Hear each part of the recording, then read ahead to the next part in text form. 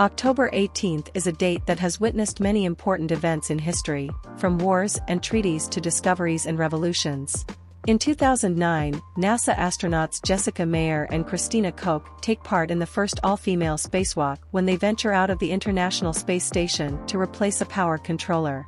In 1989, East German leader Erich Honecker resigned after 18 years in power amid growing protests against his communist regime and pressure from Soviet leader Mikhail Gorbachev to implement reforms. In 1973, Arab oil-producing nations announced an embargo on oil exports to countries that supported Israel in the Yom Kippur War, triggering a global energy crisis and economic recession. In 1954, Texas Instruments announced the development of the first commercial transistor radio, the Regency TR-1, which revolutionized portable entertainment and communication. In 1931, American inventor Thomas Edison died at age 84 in West Orange, New Jersey.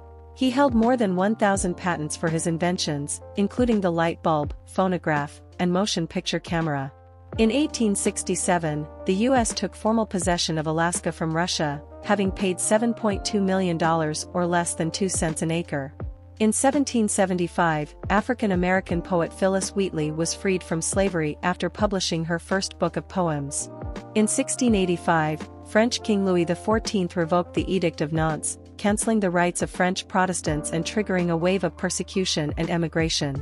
In 1009, the Church of the Holy Sepulchre in Jerusalem was destroyed by the Fatimid caliph Al-Hakim bi-Amr, who hacked the church's foundations down to bedrock.